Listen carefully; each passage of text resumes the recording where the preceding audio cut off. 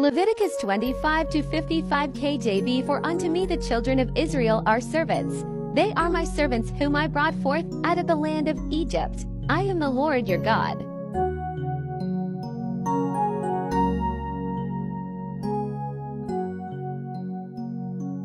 I said in administration somewhere yesterday that every single Christian is a servant of God. It's not exclusive to pastors, bishops, evangelists, apostles, or prophets only.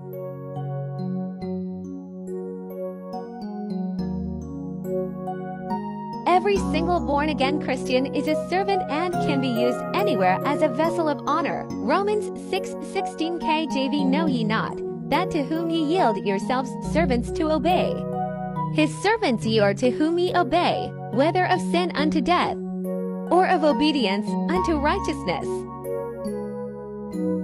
While those in the kingdom of darkness yield their allegiance and loyalty to the devil, and are servants to him, yet it is still within God's constitutional rights to use any of them if he so desires, including the devil himself.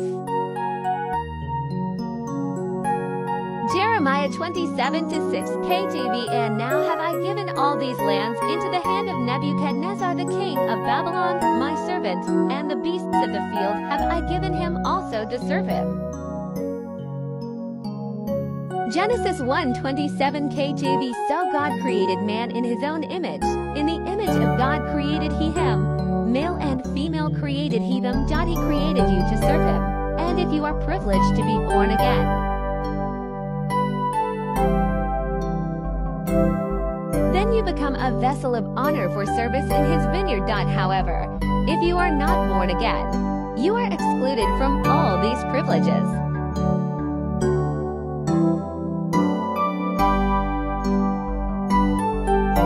Matthew 18:7 KJV. Woe unto the world because of offenses, for it must needs be that offenses come.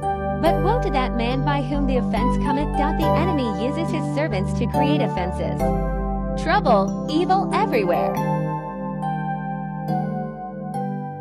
No part of the world is spared of their evil influence. However, the Bible says, woe unto them. John 3:7 KJV. Marvel not that I said unto thee, ye must be born again. 1 Peter 1:23 KJV. Being born again, not of corruptible seed, but of incorruptible, by the word of God, which liveth and abideth forever. Do you want to be a vessel of honor? Then you must be born again. Enjoy your day, OD.